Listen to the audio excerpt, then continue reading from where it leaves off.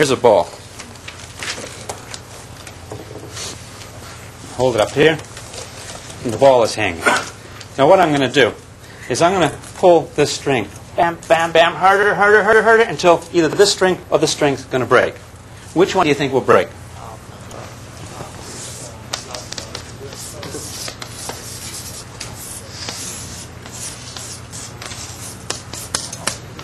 I'm pulling that down. Don't I exert a tension in the string? Doesn't the string get tight? Huh? Twang, huh? Doesn't this one get tight too? And so I have a tension here. I also have a tension here. The string is stretched out. So as I pull gradually, gradually, gradually, which one's going to break, gang? Top or bottom? I'm going to say the top because I got another string here for the next trial. Let's watch this. It was the top. Because of the weight of the ball or because of the inertia of the ball?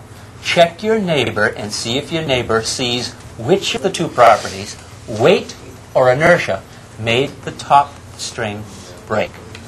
Go. Why did the top string break? Because the weight of the ball is acting up here too. So the weight of the ball pulls on the top. The weight doesn't act on the bottom string. So I've got the weight of the ball pulling on the top string and the tension with which I pull on the top string. Both these, quick, boom, it breaks.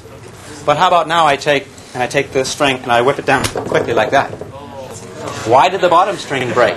Because of the inertia of the ball or because of the weight of the ball? Check your neighbor. I can show you that with this elastic, gang. With this elastic.